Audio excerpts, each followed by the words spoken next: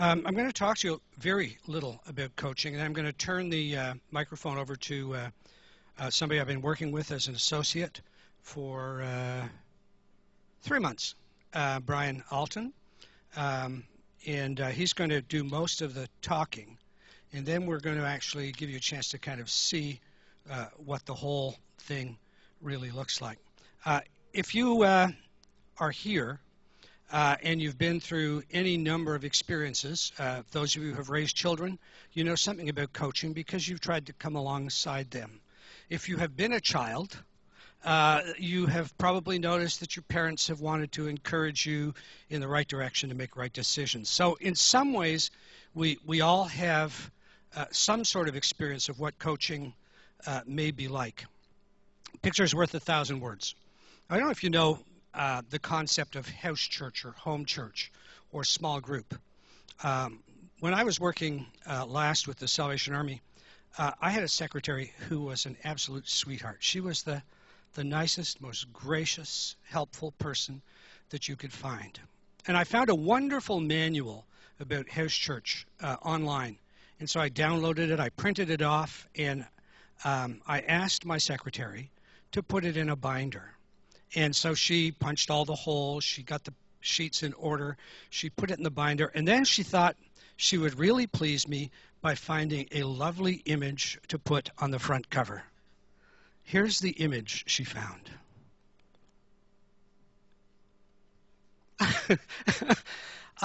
It's terrible. It's the absolute antithesis of what a house church would be. But, you know, she was sweet, and she wanted to do something very nice. And to this day, if you were to come to my office and I were to find that manual for you, that picture's still on there. Because it makes me think of Shirley, but it doesn't indicate what a house church should be like. Let me show you another picture. This might be what comes to mind when some of you think about coaching. The charts and the diagrams and all the expertise, all the knowledge, all the skills. I've got everything up here, and you're just an empty bucket into which I'm hoping to deposit a little bit of my wisdom. I'm going to tell you how to do it right so that we do good as it. That's not the image of coaching that I want you to have. So those are what coaching isn't. Here's a quick definition. Coaching is a relationship. Oh, I have all this on paper to hand out to you. Yeah, if you can find the sheets, that would be really helpful. Thanks, Brian. Coaching is a relationship between a leader and a skilled resource individual in which they agree to meet together regularly to sharpen the person's effectiveness in the performance of their responsibilities. A resource person to help you sharpen what you do. Sharpen your focus, sharpen your vision, sharpen your objectives, define them clearly, and come up with a plan, your plan, from your resources to meet your goals. Here's another definition. If you come from a Christian kind of background, you will like this definition, I hope.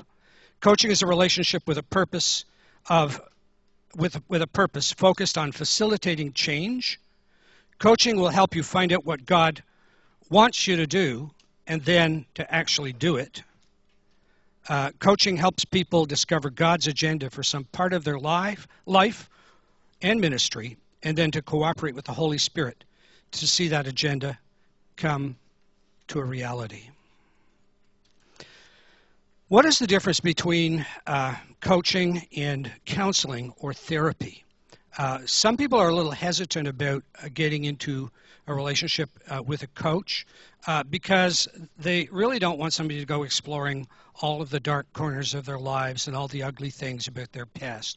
Well, in counseling or in therapy, we start from the present, we figure out what's wrong, and then we move into the history of the past to try to help understanding, bring some healing, bring some relief so that life could go on. Coaching is something I love to do because it doesn't involve all the messiness of going around digging through somebody's garbage. We start with the present And our focus is taking us from where we are to where we would like to be. So it's future oriented rather than working from the present to the past. We work from where we are today with the resources we have at this moment, moving to a better future, encouraging change which is positive and productive. So that's a bit of a definition of what coaching is. I'm going to turn the mic over now to Brian. Thank you, Dave. Thank you very much. As Dave said, I'm an associate coach with David McCann. I'm also a student at Briarcrest University, Briarcrest College and Seminary. I said university, silly me. And I'm taking my BA in Christian Studies. Hopefully one day I'll be a pastor.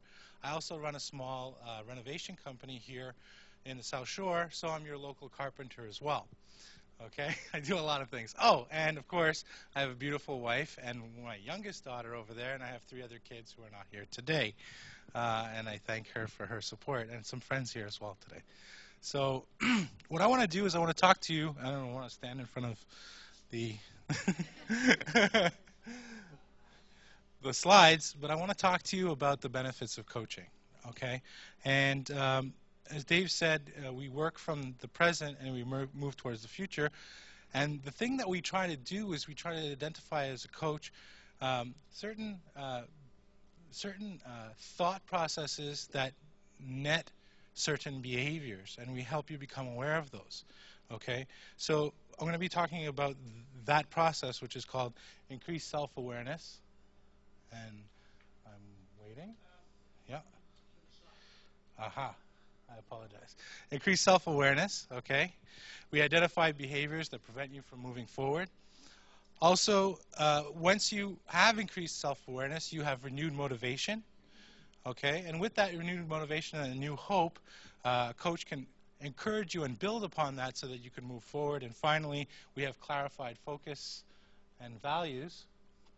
And basically, we get to navigate through strategies. We see the bigger picture, and we focus our attention on the things that help us align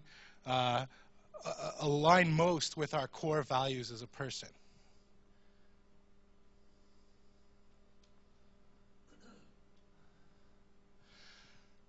People often do the same things over and over again and expect different results. For how many people does that resonate? Yeah? Okay. Insanity. It's probably not the first time that you've heard this. All right? Isn't it the same thing, though, as banging your head against the wall? Okay? And then saying, well, why do I have a headache? You know? What's that all about? Basically, we learn certain behaviors, and they're a patchwork of responses to everyday situations. Okay? And what we're just trying to do is adapt to each situation, right? Sometimes it's healthy. What we do is we integrate some of those behaviors appropriately into our lives. You know, we get busy, we make a schedule, we have kids, we rearrange our lives a little bit, or a lot, depending. And so we do these things in a healthy way, and sometimes not. Sometimes we get busy and we don't know what to do. We panic and we get stressed and we drop important things. We renege on commitments. It becomes a bit of a mess, okay? These coping mechanisms sometimes become self-imposed prisons, okay? Kind of like the movie Jodie Foster. You remember the movie that Jodie Foster was in, Panic Room, right? You remember what happens? She gets into trouble, and so she runs into this room and she closes herself hermetically inside. Well, I think we do that repetitively over and over again, and then we have this tendency to forget to leave. And what I mean by that is we keep these kind of habits and negative behaviors and negative self-talk in our heads, and it keeps us from dreaming, and it keeps us from moving forward. All we're doing is trying to cope, but what we really want is freedom. So that's the benefit of coaching, is this increase in self-awareness. A coach is trained to have safe coaching conversations with you, creating an environment where you feel safe, where you feel secure, that you can be that confidant, that person, and you can express your thoughts, and you can dream. You can dream big, right? Forgive me if I'm not getting the name right. Debbie, right? Okay, my first time here. And I'm looking at the brochures and saying, okay, what's her name? Anyway, Debbie, you were talking about James 5:16, right? This is this is one of those places that you can speak to someone safely, okay? And talk about those things that trouble you. Not, like I said, not as a counselor, but as someone who can at least give you permission to look at a situation and say, maybe this isn't exactly working out the right way, okay?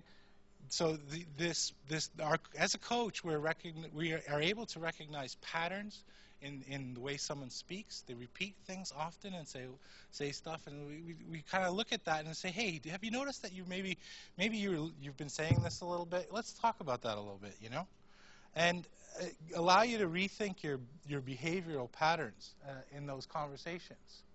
And we could take steps towards freedom.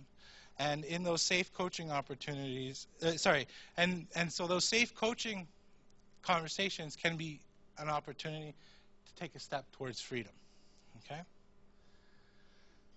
A lot of us have dreams, right? Is there anybody here that doesn't dream? Okay? So, but for many of us, those dreams never become a reality. Well, just to give you an example, this is an obituary of a dream. Brian's dream was a good dream. His dream was responsible, idealistic, but not too lofty. His dream spent many years residing in the comfort of his head. His dream always meant to be realized, but sadly, on a cold winter day, his dream was taken from him due to his circumstances. For a lot of us, our dreams are dead on arrival. Okay? They're never realized. We never see them come to fruition. When somebody asks you, how are you doing today? What is your usual answer? Mine is usually, well, under the circumstances, I'm okay. The problem that a lot of us have is we end up becoming victims to our circumstances. Okay? We're not exactly sure who we are. We don't know why we do some of the things that we do. And a lot of the time we end up in this kind of realm of negative thought. Okay? We say things like, I can't do this. This won't work. And that would be bad because, and so we kind of get this rumor, this milling going on in our heads. I don't know, and we just never move forward. A coach can help you stop that negative self-talk and help you look for ways to say yes to the things you said that you couldn't do. Which leads to renewed motivation, okay? Suddenly, once we understand our behaviors, once we know that we often come to this one thing over and over again in our lives, then we are able to manage it, and we have renewed motivation, and we can have freedom from it, right? So with the help of a coach, we can have new hope. Not Luke Skywalker new hope. I don't know. I don't really mean that. What a coach can do is help empower you with the freedom to think differently, the freedom to make new choices, and the freedom to dream bigger dreams. He can be your biggest encourager. He can celebrate your victories and cheer you on. More like Obi-Wan Kenobi, right? So your coach can help identify ways that you can achieve your goals. Okay? So when someone asks you, when someone asks you how you're doing, you no longer say under the circumstances. You've risen above those circumstances, right? And because you no longer allow yourself to be a victim to them, and because your thought patterns no longer let you stay under them. You following? Great.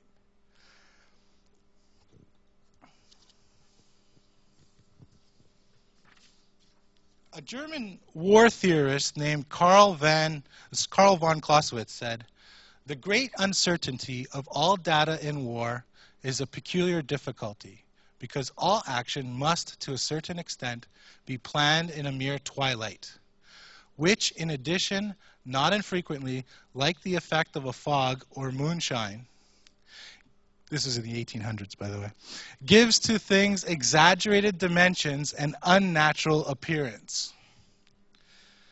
We often, when circumstances arise, we often make choices in a mere twilight, right? We think we have to make that choice right away. But when we make choices quickly and when we make choices without thinking things through, we end up falling back into our old patterns, into our old prisons, okay? We don't take time to collect the data, okay? We don't see everything that we need to see to make the right choice. So these choices end up being based on distorted view, okay? As Mr. Clausewitz said. This can result in this commonly can result in costly compromises, okay? And we often, when we make these decisions, they may not, or often do not, align with our own values, okay? That's important, right? As followers of Jesus, that's really important. Which brings us now to another benefit of having a coach, which is clarified focus and the ability to line them up with our values, right?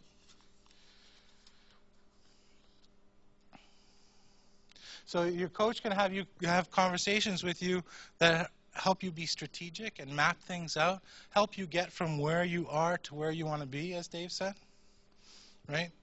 And it's an opportunity to collect all the data, okay?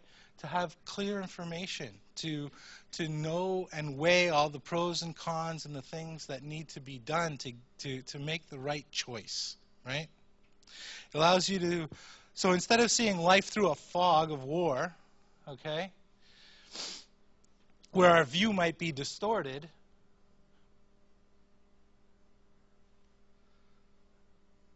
with the help of a coach, we get to see the bigger picture. And seeing the bigger picture, right, looks different.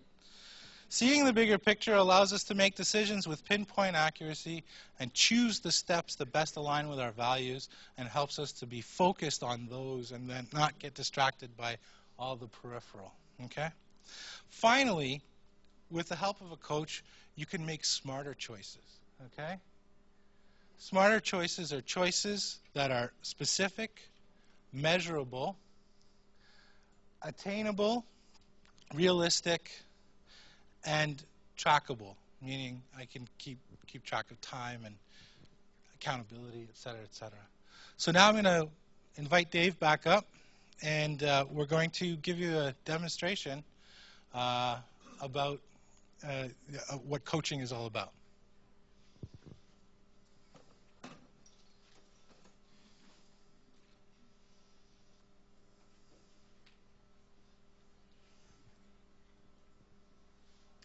So, Brian and I chatted briefly about this, and up until this morning about 11:30, we hadn't really decided who was going to coach who.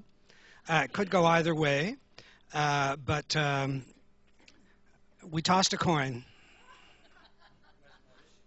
I won't tell you who won or who lost, but I'm going to coach Brian. We're going to try and capture what usually is a conversation would take between 30 and 45 minutes, and reduce it to about 15, because your attention span and your time are important to us. So, and we're also doing this in front of you, so there's a little bit of pressure. Mm-hmm. I can handle pressure. I can relax in the middle of. All right, so I'm ready. What I want you to do as you're listening to the conversation is you can either imagine yourself in my skin or in Brian's skin as a participant in this conversation. What do you see happening? What does the process look like? Is there anything when you actually see this coaching demonstration that surprises you and says, that's not what I really thought the coaching would be like? And can you imagine a situation where a coaching conversation would be really helpful to you or to somebody that you know? That means Brian's presentation is up, and we're going to start the coaching thing. I need to get you a microphone. Oh, you got a microphone. Good I'm stuff. already prepared. Okay. I've been coached well. You okay with your face in the projector? It's fine with me, as long as it's I'm fine. okay. Okay. I'm being under the spotlight. Gotta tell the truth. First of all, I want to thank you for being willing to kind of do this publicly, Brian. I appreciate that. That's not a problem, Dave. Thanks. And I want to start by reminding you of the values that I have as a coach and that I subscribe to. That this conversation is confidential. Just me and you, right? It's confidential. It's just me and you and the people here. And apparently, I just heard this is streaming live on the internet. That's right? Great. So raise your right hand. You're all sworn to secrecy. This is confidential. But thank you for being willing to do this. What do you think would be helpful for us to talk about in a brief conversation? Somebody over here, give me a signal in 10 minutes to let me know I have 5 minutes left. Will somebody do that? Okay, thank you. Well, Dave, just to say, in the beginning when I introduced myself, I mentioned a laundry list of things that I got going on, and I feel in a lot of ways that I don't seem to have a handle on the scheduling of those things, and being in a new business, sometimes there's things to do and sometimes there's not, and so it's hard for me to manage my time. So I thought maybe we could have a quick conversation about time management. Okay. Tell me a little bit more about what you're feeling with this kind of all this stuff happening. Well, I mean, obviously there's some other underlying issues where I feel like I get a little overwhelmed by the thought of everything that I have to do, but then I end up stuck in this prison where I kind of like freeze and then just don't do anything. So. Okay. Now, are you talking very focusedly about the business stuff that you're thinking about, or about the total of like business and family and children? And yeah. Well, I think if to clarify exactly what I'm talking about is I need to kind of figure out time allotment and really stick to those times, because what will happen is it's like tyranny of the urgent, Mm-hmm. I do this now because this comes up, and I do this now because this comes up, and at the end of the day, I actually don't feel like I've done a lot. Okay. So, even though maybe I've done 1,000 things, and so part of it's how I feel, and part of it is just I don't feel organized enough. Okay. Now, so am I understanding correctly? We're going to focus particularly on what's happening relative to starting the business? Relative to starting the business and school, which is something that's a time commitment for me. Okay. So tell me a little bit about your time commitment to school. Time commitment to school is up to me. I have deadlines to meet. I always meet them, but I've always find myself working on a lot of stuth the very last minute. Okay. So. Is that kind of personal style when you think back over time? I think that's a good question, because that gives me permission to think that maybe it can be a personal style. It's what I've been doing, but I don't really feel comfortable in it. Okay. When was the last time when you had something you were working on that you did feel comfortable about the way it ended? Yeah. Basically, when I started, most of my courses we have 8 months to complete each course. But the first assignment of every course is 6 weeks submittal. Just they want you to get things going, Sure. And I felt really good about these 2 courses that I was taking. I was able to submit those assignments in less than 6 weeks. Okay. So I felt like I had been on top of it and moving forward. Mm-hmm. So what would have been the steps you would have taken to allow that to happen? Well, I put it in the schedule. I know that's the biggest thing right now, is that I just don't have it in the schedule. But with this new work commitment, that's the big issue, is how to rearrange everything to where I'm satisfied that I'm taking care of stuff. Okay. What do you think that would look like if you had the magic solution? What would it look like? Well, if I had the magic solution, I'd probably have extra days in the week. Okay. But I have magic too, and I just banished that one because you're stuck with like 7 days, 24 hours, right, like me. Yeah. Okay. The magic solution would be partly that the business is running and keeps me occupied for a determinate amount of time. Yeah. To where I can feel comfortably like, I'm done, and I can move on to the next thing. And I'm really in that limbo right now with my business. Okay. So we have a fairly condensed conversation time here today. What, at the end of this conversation, would help you to feel that you really came away with something? What do you need? Well, what I need is I need to commit for myself to a schedule. Commit to honoring that schedule. That's been really the biggest problem for me. Okay, so when you hear yourself say that, what's going on inside? What's going on inside is I don't know why it always comes unhinged. The wheels fall off of that. Because I told you. Let me just ask: the wheels fall off about committing, or the wheels fall off after having committed? The wheels fall off after having committed. Okay. Can you think of a time when that wasn't the case, where you made commitment, carried on? I'm sure there's got to be a number of those. Sure. I mean, when it's the deadline. When you're working to a deadline, when you're working to a schedule. Mm-hmm. If I'm on that schedule, I have a clear beginning and end. I get the work done. Okay. An example of that? Planning my wedding with my wife. We got everything done when we had to get it done. Okay. Yeah. And you felt good about that. Yeah. And we had a date to meet too. So yeah. Yeah. Okay. So setting deadlines is a part of your answer. Yeah. So thinking about the fact that there have been times when you've made a commitment and it's come off the rails, what would be some steps that you could take to keep the thing going forward, to stay locked on? That's a good question. Thank you. I'm going to write that down for the next one. Because as you're asking the question, I started thinking, well, what things haven't worked, And, my wife is great. She keeps me accountable. She asks me, are you working on your school today? Are you doing this? What are you doing?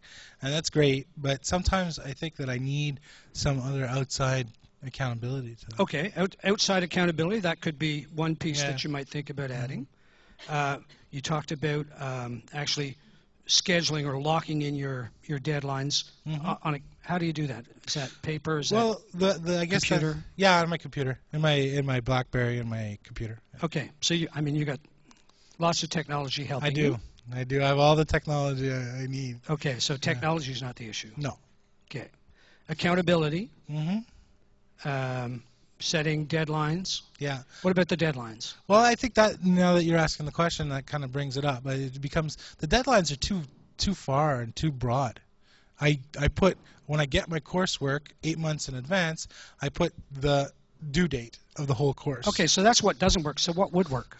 I need to set my own impose deadlines on those courses. And did I hear you say they need to be smaller and more precise? Smaller and more precise. Yeah. Okay. So breaking down the big thing into smaller, more precise, timelined events. Right. Outside accountability.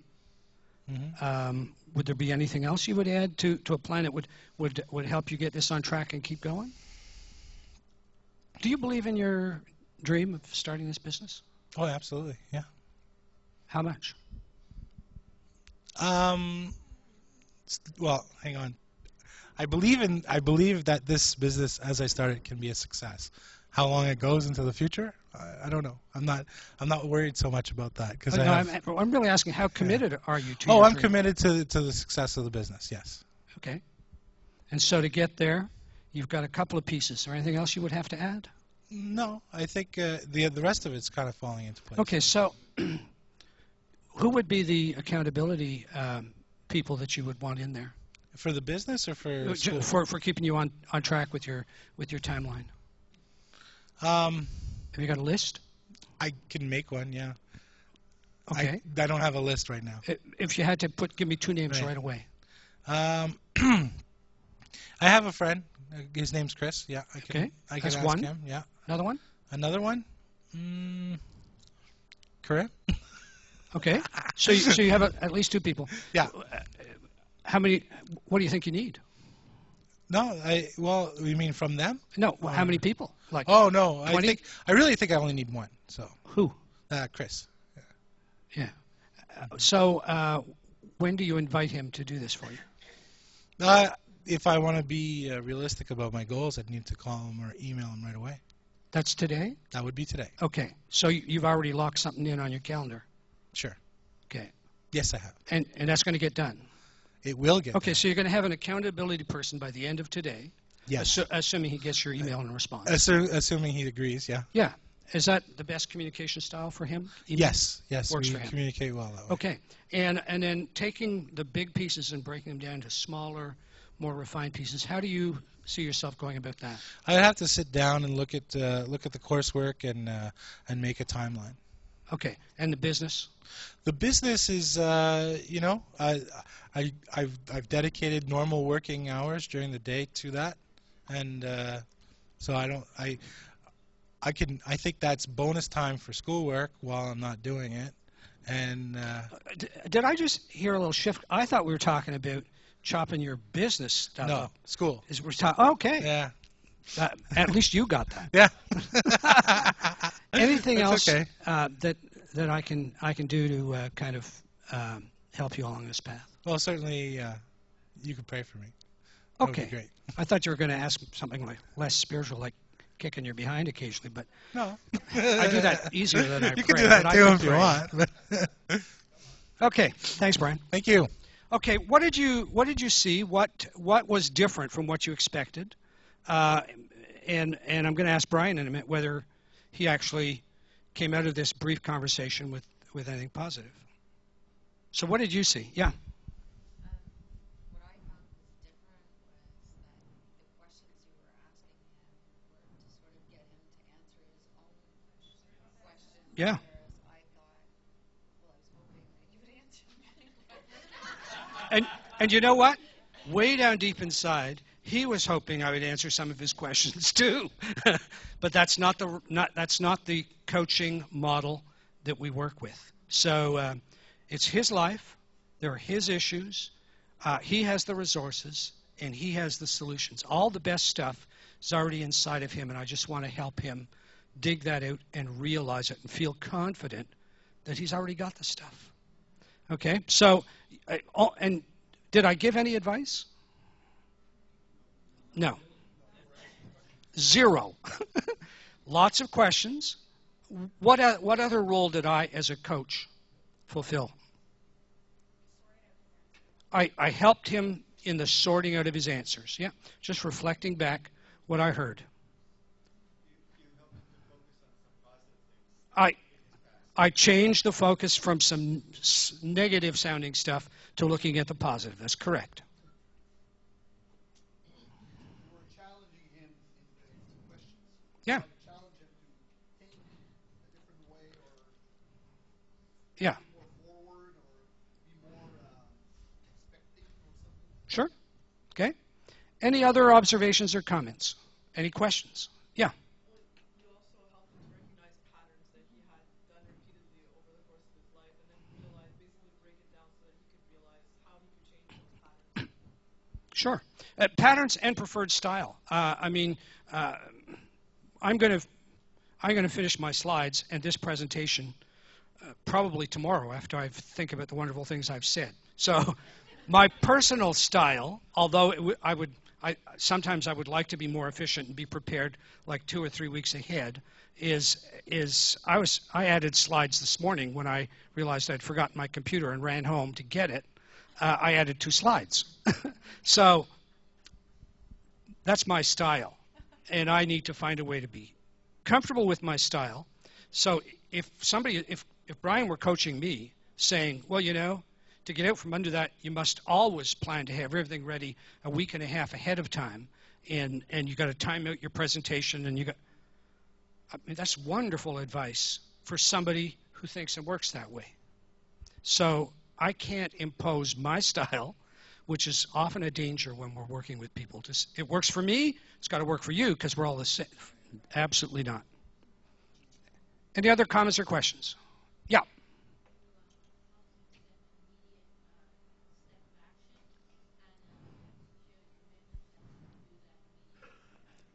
Time framed his reality, something he's going to actually do, so that he at the beginning of the conversation, I heard, I'm feeling stalled. Now he's got one tiny little action step. He's going to email Chris.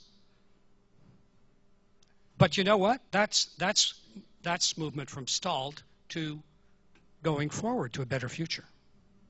And if this were a 45-minute conversation, we would have had a little more time. And the other thing about a coaching commitment or engagement to a coaching process is ideally, when I set contracts with people, I try to contract for 3 months. So that if you could imagine a follow-up conversation about more of these issues 2 weeks from now, and another one 2 weeks from then, at the end of 3 months, you have such a sense of movement and progress. Okay, let me go to this question and give you the evasive answer first. How much does it cost? Well, oh, did you want to add anything about the process? Sorry, Brian. I was just hoping you would ask. No, just kidding. No, it was a good process.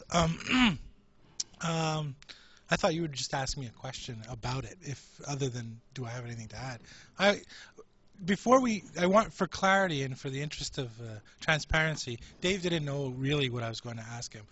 I just mentioned to him, okay, I'm going to talk to you about time management, and that's all. We didn't rehearse this. We didn't do anything, and so you can see how the skills of a coach really work on the fly and help you move forward. One thing I did tell Dave, which this is something I think we're trying to also communicate to you, is that this is not necessarily a lifelong commitment to coaching.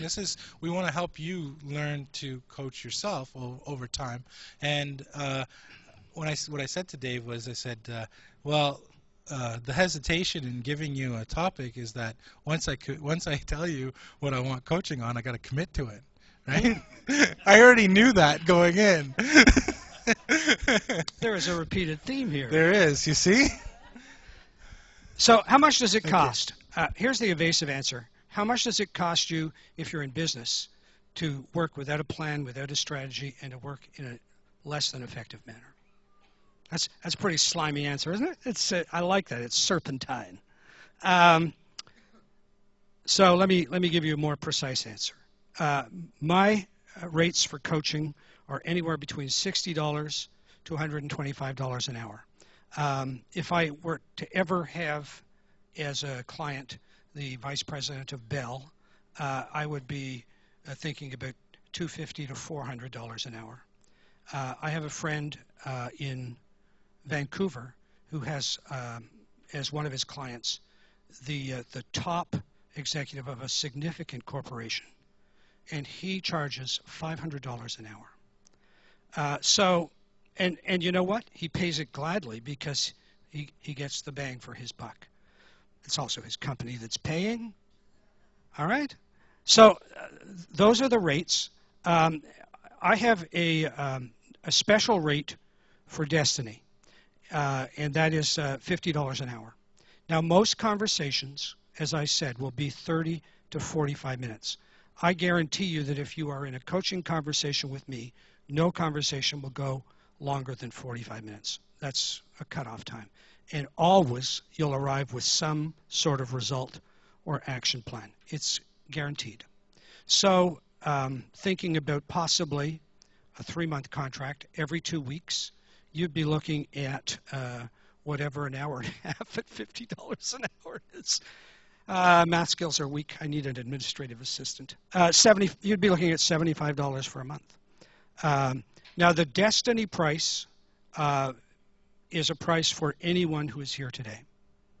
If you sign up in the next month, so that is my commitment to you. The pricing variation depends on your modalities of payment. If somebody prepays their contract, they get a much better price than if I have to bill them monthly. But for the people who are here, whatever your payment mode is, it's at a rate of $50 an hour. So that's why also we have your names on the sign-up sheet. If you have friends who weren't here, they don't get in at that rate. Okay, comments or questions? Thank you, Brian. Oh, sorry. Yes. Yes.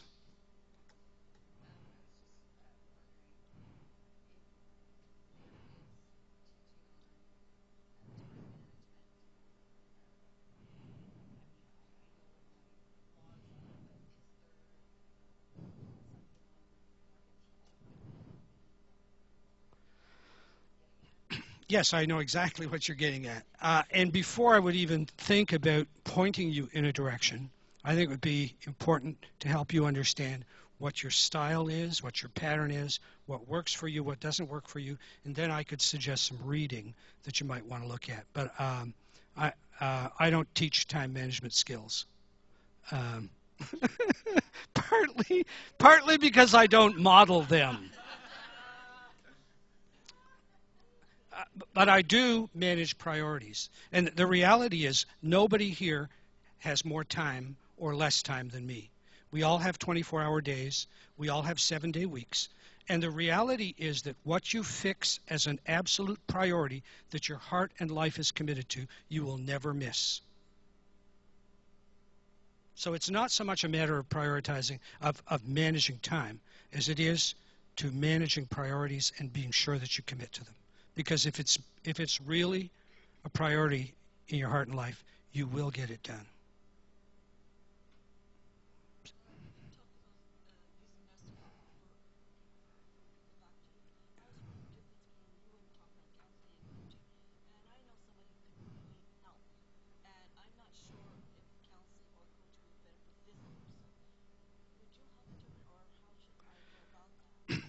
They could have a conversation with me for free over a coffee, as long as they pay for the coffee.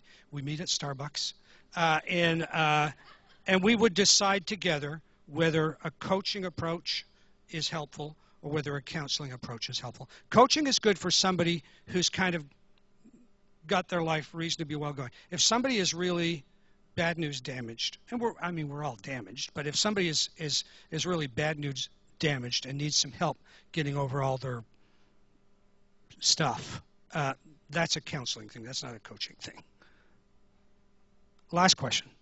I was just wondering, like, from a business standpoint, looking at coaching, I've heard a few times now, both Brian and you have said, we're willing to do things like look at things on a short-term basis, and so I'm just wondering from a business standpoint, um, does that mean that you're looking to get like a large number of clients over a sustained period of time, or I mean, if you're only looking at working with somebody for let's say 3 months. So I'm just looking at it from like a financial and a business perspective and saying, well, what does that translate into, and how much stability is there, and those kinds of questions. It translates into the fact that December 1st, all 5 of my people who were contracted with me finished their contracts at exactly the same time, and currently I have 1 client. So yeah, and I am unsure whether there's a way to plan around that. Uh, Part of it is more people need to understand the value of the service and the fact that I'm actually looking for clients, and that's a part of why we're here. So yeah, but we could have a good follow-up conversation. You're welcome to prod me. David, though, it's important to say, though, that David's goal is not to make long-term clients so that you become codependency for the rest of your life. Part of coaching is empowerment. Okay, so we all know that the coach wants to help you. He's willing to do that. Yeah. It's hard to not help you, and you do it in such a way that you can be a client for years. But there is a financial drawback to that. Yeah, when it works well, it works against me. Is that what you're saying? Uh, I have a little flyer that I've created about the coaching that I do, and I just want to pass it around. Now, you've already had the instructional part, so this is actually just a reminder to you, and also if you meet somebody who could potentially benefit from coaching, that you could just pass this along. So you do that. Also, for the coaching stuff, I have a referral fee. If you refer someone to me and they sign for a 3-month contract, I will return to you as a payment 1/2 of the amount of the first coaching session. One half of the amount of the value of the very first coaching session, whatever that amounts to. So there is a referral fee if you refer somebody to me. We good? Let me move on fairly quickly to the Birkman stuff. Birkman is a psychological profile to help you understand yourself better, and with a better self-understanding to manage your life better. Everything begins with the understanding of self. Here we are, including the fact that we lose things. Get to know yourself better. So, who are you? Who are you really? What are you like? What are you like at home? What do you like at work, at school, at play?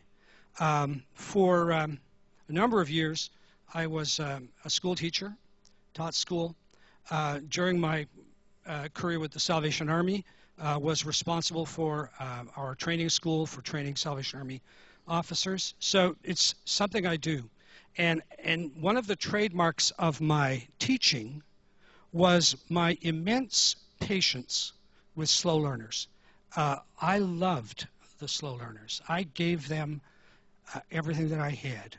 And when I could see them progress, that was my reward. So the difficult students were the ones I loved the most. But I would come home from work where I had dealt with people who just were not getting it and just been patient and showing them and helping them. And one of my kids would be having trouble with homework. And I'd be about 3 minutes before my patience level was gone. Now, it's bizarre that you put on your professional shirt and you act one way, and you come home, you act another way. But we can understand some of those behaviors. Why do we do the things that we do? Can I change the basic me, or should I even try? These are some wonderful questions that we can move towards answers with a Birkman profile. Hippocrates said you can put all people in the world into one of 4 categories and accurately describe how they will behave. If you have had personality profiles done, you'll know the 4 classic, whatever they are, choleric, phlegmatic, sanguine, and the other one. Melancholy. That must be the one I am. I don't know. Well, effectively, his model works with poles or with opposites. And on one pole, then, you have at one extreme people who are very direct, who would tell what to do, who are commanding, who are very forthright, who are extroverted. And on the other pole, you have people whose approaches would be indirect.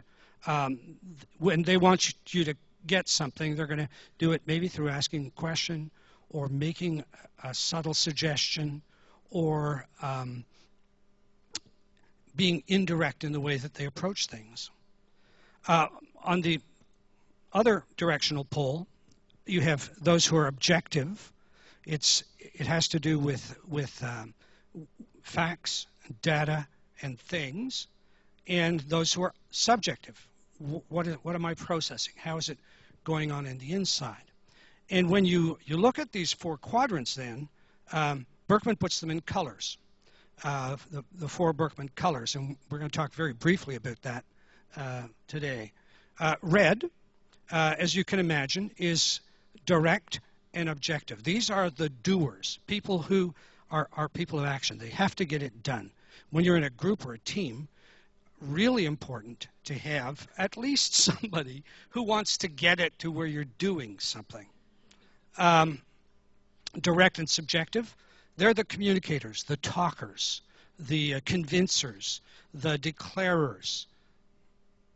Down in the blue corner, we have thinkers, people who process, who are slow, who take their time, who come up with plans and strategies, whose real life all happens somewhere in this area here. And then we have the final quadrant, which is yellow. The bane of my existence. The bean counters. Those who systematize. Those who want to work with manuals and rules and procedures and just document everything. Forms. And so, up at the extreme quadrant, these people are oriented around things. Talkers, the green, are oriented around people. Blues are oriented around ideas, and yellows around the wonderful systems. Reds like to work with their hands, greens like to work with relationships, blues like to work with their mind. That has to do both with being strategic and artistic. And yellows want to work with the rules. God help us all. So, where are you on these quadrants? Let me just ask a couple of questions to see if you've got the idea. Do you like to get results by making decisions quickly and forcefully? What color would that be? That's a red. You got it. Do you prefer to take time with your decisions? Blue. Now, wouldn't it be wonderful if a red and blue are working together on a project? Do you like to talk, persuade, motivate, and counsel? If you do, you are probably green. Do you enjoy working with set procedures to reach a defined goal? These are the yellows. Okay, so you've got the basic idea. Do you prefer working with others? Green, clearly green. Are there times when you think it's best not to argue when contradicted? Those are the yellows. Okay? Now, it would be a little simplistic to say that if you understand someone is blue, that they're clearly blue and only blue. When we look at the Birkman models, often there is an area of interest. So here's somebody, a typical Birkman profile, where their interests are very people and communication oriented, but where their usual behavior is much more towards getting things done. And that their needs are actually yellow. They need a system, some organization, some structure. So we are actually a blend of colors depending on where circumstance brings us. The amazing thing about Birkman, there are two options in terms of doing the questionnaire. I mean, I could give you 10 questions and you could come up with a basic color, but it just kind of limits you to one quadrant, and that's not what any of us are. You can have a full Birkman evaluation done. It's 175 questions on the internet and a 50-ish page report, which requires a certified consultant to debrief you and help you understand. I'm a certified Birkman consultant. Or you can do what's called a Birkman on Demand. It's a new format that originally I called Birkman Light because it looked real easy. It's completely in lay language, so you don't need somebody to sit with you for 4 hours saying this word means this and this means. It's just in language everybody can understand, and it's the same questionnaire, 175 questions, but the report is in a much more readable form, and it's also much less costly. So if you're interested in doing the questionnaire, what you would do is you would let me know. I would then contact Birkman International, submit an email address for you, and they would bill me on the spot for what the cost is. I invoice you, I send you a link to the site, you fill in the 175 questions, the results come to me, I create a report, and I sit with you and spend some time reviewing it. So here's the big question. Answering the big question, am I normal? Let me save you some money. You don't need to fill in the questionnaire to get the answer to this one. I will give you the Birkman answer. No, you are not. Because no one is normal. We are as individual as snowflakes. Some of us are flakier than others. But we are unique individuals. There are no two profiles which are identical. There are no two reactions and interreactions which are identical. And we are not constant. We're in flux and in flow. Our behavior when we are in our best environment is one thing. Our behavior when our needs are not met, when the environment is poisonous, is completely other. We have positive behaviors, we have negative behaviors, and we flow between them depending on whether our needs are met or not met. So what will a Birkman questionnaire give you in terms of some results? It will explain to you your areas of interest, those things that charge your batteries emotionally and spiritually, and those things that deplete your energy. Now, when I did mine, it was really interesting because numerical is down around a score, somewhere around 25, which means when I'm doing numerical stuff, it sucks the life out of me. It's not who I am, all right? Now, an amazing thing happens every year at tax time. It has for over 20 years. I do taxes for all sorts of people. Why? I hate figures. But my high score, in fact, my score is so high that you cannot score higher on service, social service, helping people, is off scale. And so the thrill and the pleasure I get at helping someone compensates for the drain of numerical. And so it helps me understand.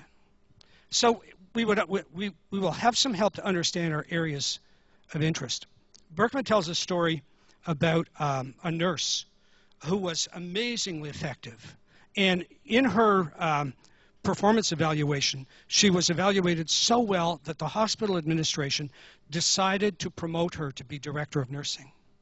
And they promoted her, and in 6 weeks she went back to the director of the hospital and said, I can't do this. It's killing me. I'm not doing the job well, and it's just killing me.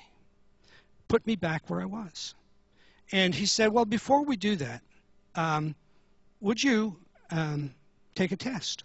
We want to take this test and then talk to you about it. And she did the Birkman profile. And the human resources sat with her, and they started to ask her a few questions. Very, very high on her areas of interest was artistic. And so in talking with her, they discovered that when she was working at her nursing station, she was also spending a lot of her free time painting. She loved to paint. And so they said, during the 6 weeks that you've been promoted to the director of nursing, how much painting have you done? She said, none. And so they challenged her to continue in her job for 1 month, but to make sure that in her weekly schedule, she allowed herself 2 hours of time with her paints. She's the director of nursing today, and wonderfully fulfilled, because she now has this understanding of the importance of this artistic side of her in having an expression that keeps her batteries charged. So understanding our areas of interest, understanding our behaviors. Birkman analyzes behavior in terms of 11 components, and I could list them for you, but it wouldn't be very helpful. And when Birkman describes these behaviors from your results, I got to tell you too, I have 2 boys, one of whom has been a huge challenge to me personally. My wife says it's because he's too much like you, but if you were asked to ask me, I would say it's because he is too much like her. The reality is he's a little bit like both of us, but he did this profile, and I have my profile, and we can then dovetail them. And 2 things happened. Number 1, he said to me, wow, how does this thing know so much about me? I said, well, because you answered all the questions. So I mean, he's impressed at the accuracy of it. And he was having some trouble with his girlfriend not long ago, and I pulled out the sheets about relationship, and I put them in front of him, and he said, "Oh, I'm not sure I want to do those kind of things." I said, "Then you don't want the relationship." So that's in reevaluation. So very, very accurate. Helped me as well to understand how to connect with him, and we're doing much better because I've read his profile, and I know when I need to address him. I know whether he's in stress behavior or usual behavior, and I will use an approach that works. And he has a readout as well, about 12 sheets that says when you want to talk to Dad, if he's in stress behavior, use this approach. If he's in usual behavior, use this. I haven't convinced him to read those sheets. It'd be really nice if he'd follow them. But Birkman presents what your usual behavior is. Usual behavior, by Birkman's definition, is that behavior which you go to naturally, which is always productive and helpful. Then there is what Birkman calls your needs. Now, your needs, in Birkman language, is the environment in which you live relative to this component of behavior that encourages you to express that positive usual behavior. And when your needs are not being met, when the environment in which you are working is not the environment that you need to flourish, you are going to go to what Birkman calls stress behavior. And stress behavior is always negative or counterproductive, or is productive but at too high a cost. A friend of mine was debriefing somebody after they had done their Birkman profile. And this person was an employer of a number of people and would lose employees left, right, and center. Because when he was stressed and things were not going well, his approach to dealing with employees was, I'm the boss, and if you want to keep your job here, you will. And so the consultant tried to help him understand that there might be other approaches. And he said, but that works. Of course it works. Of course it works. But at what cost? At what cost relationally? At what cost emotionally? So stress behavior is always behavior which either is negative or counterproductive or at too huge a cost. Birkman will also help you understand your work style. That's a part of the way the questioning went with Brian. I mean, what's your usual style? Because we all have preferred styles. We have ways of processing things. Some of us are global. Some of us are concrete. Some of us function in ways that the person who's working with us might not understand. Birkman will also help you understand your organizational focus, what you would contribute uniquely in an organizational structure. And sometimes that's a bit surprising. Let me share with you very quickly. I'm really promoting today the Birkman on Demand, which is the easier lay term one. And here's why I don't call it Birkman Light anymore, because I printed the workbook that comes from this for myself, and it came out with 86 pages. And what I want to do is I want to share with you one of those pages that has just been added. Every month, Birkman adds another piece to the profile, and I just want to show you what a Birkman workbook looks like, if I can find the document. Now, see, if I were organized ahead of time, it would already be on my screen, wouldn't it? But at least I know which directory to look in.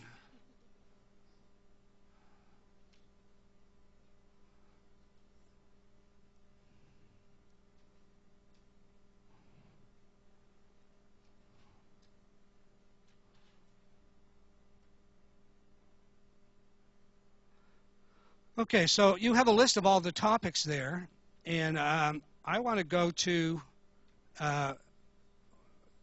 this one just because it was really hugely interesting to me to look at. And I should be able to, there's a way to make it larger, isn't there? Of course there's a way to make it larger. I did it before. How did I get to, how do I back up? It's up? Hold on. There we are. Okay, this will do it. This is brand new. So there are a number of statements that you would get in a workbook if you did the Birkman Birkman on Demand.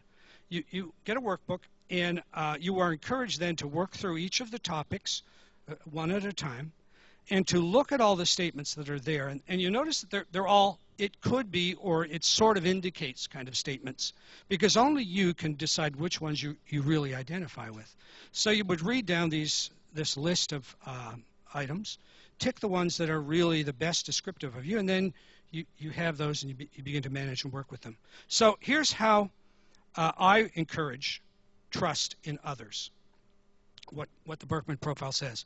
I prefer to use intuition and insight to determine what others, particularly key individuals, are really thinking. Does that, those of you who know me, does that surprise you? Generally in attempts to develop trust relationships with key individuals first, focusing afterwards on the group. So I'm more focused on individuals than I am on groups. More inclined to use his gut feeling to determine how to best build trust relationships rather than trying to develop them by following some sort of formal plan. Formal plan? What? Finds it easy to use his naturally authoritative style to encourage trust from other people. Believes in trust as an ideal, blah, blah, blah. Okay, so that's a little bit about my trust style. Here's the part that could be helpful. How to encourage trust in him. So if you were relating to me, and we were in some sort of connection or relationship where you wanted to encourage me to be trusting, you would, number one, want to be sure that I understand that you respect me. Where there's a sense of no respect, no appreciation for who I really am, trust is just not going to be there. Understand that if you overburden me with details or procedures, that I'm not going to experience a whole lot of trust. I'm going to feel very insecure if I don't know who's in charge, and that's not clear. So I worked for 30 years in the Salvation Army in a very authoritative structure. In my days of wonderful success were there when the person immediately above me knew his authority, acted with his authority, and I understood and respected it. But where there were leaders who, oh, fix that language. Where did that come from? Where there were leaders, there must be a nicer way to say it. Yes, where there were leaders who, there's not a nicer way to say it, right? Okay, where there were leaders who just didn't have any balls,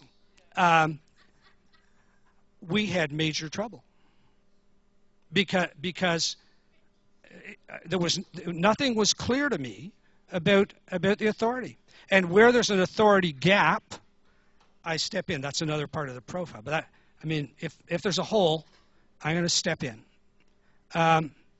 When my trust level drops, I may start to believe that I'm no longer respected. That's kind of internal language. That's the internal conversation I'm going to have to deal with. I can withdraw mentally or physically. Left to my own devices, I would often live in a cave. I was working at the restaurant with Zooey and his brother Alain, and things were not.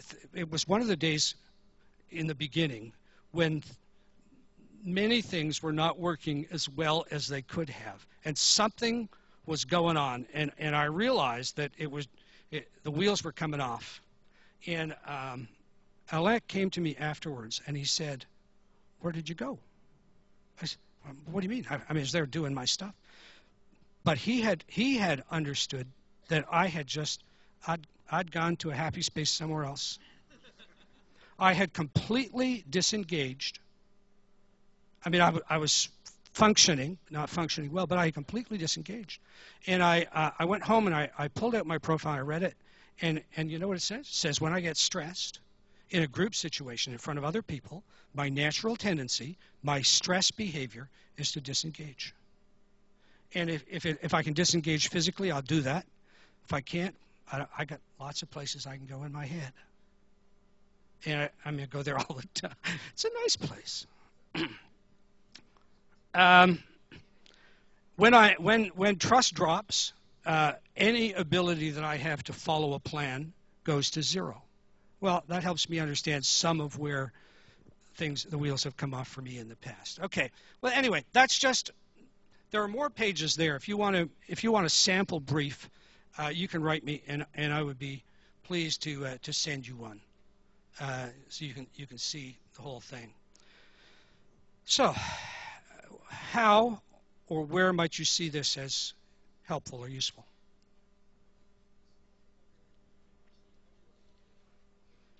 Huge potential. Relationship. Actually, there's a couple in the church here.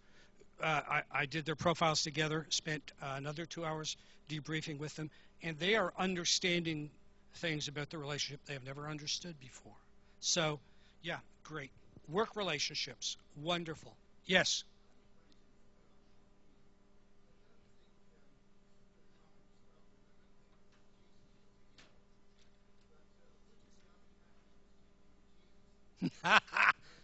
Well, I've heard a lot of analysis about where Jesus falls in the different profiles, the DISC profile, the MBTI, and so on, and everybody says Jesus was perfectly centered. I have some personal questions about that because I don't think that would say that only a centered person is the full or whole or ideal person. So I can see all the colors in Jesus. He was yellow when he organized the disciples we're going to start with the worst color. When he organized all the disciples to distribute food and take up all right, so he very detailed, very organized. He was systematic in his teaching. He was red because he wasn't happy just telling you some stuff that was nice for your mind, but he wanted action and change behavior. He was green because he was a master communicator, and certainly he was blue because he was like me, spiritual, deep thinker. I mean, he had times where he went away to his own little cave, didn't he? 40 days. If I could have 40 days without people. Oh. Okay. What does it cost? What does it cost? A full Birkman profile is $325. Birkman plus the Birkman on Demand would be $425. The Birkman on Demand only would be $100. I can offer a special price for people who are in church or not-for-profit organizations because the Birkman organization gives me a different price if I'm working with church or not-for-profit people. Roger Birkman, who created this model, is a practicing believer, and his view of man is wonderful. So I also have a special price for those of you who are here today.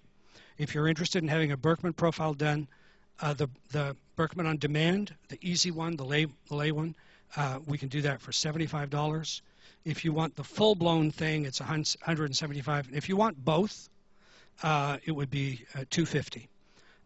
If you have one or the other, either the full Birkman or the Birkman only, and you want later to have the other one added, that can be done for a price that I have to figure out because it's not on the screen and I can't remember how to do that. But